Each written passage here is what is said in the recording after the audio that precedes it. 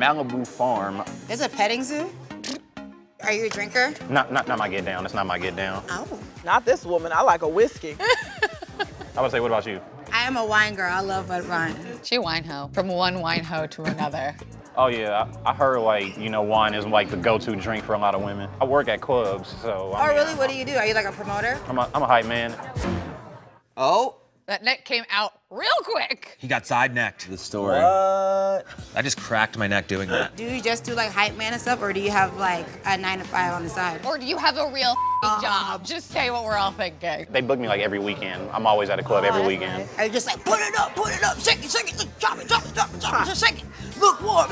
She's showing him how easy his job is. She just threw out her maximum goofball, and it did not faze him at all. I think he was kind of like, yeah, that's exactly what I do. You know one thing about LA clubs?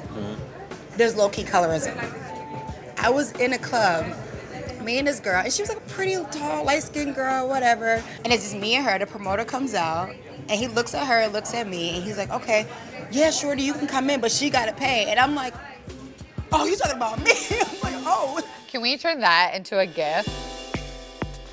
Oh, snap. I'm like, oh. Like, what, me? That's when you know you're the ugly friend. If she's the ugly friend, we are all Why you gotta be the ugly friend? Because there's been once in a girl's life when she had to be the ugly friend. But he could have done like a, never the ugly friend when I'm around. That was super smooth. Was it? Man. Yeah, it really was. I'm feeling Diamante's vibes. That's why I was able to do that so seamlessly. It's a jacket. Is it? Well, it is leopard. Hey.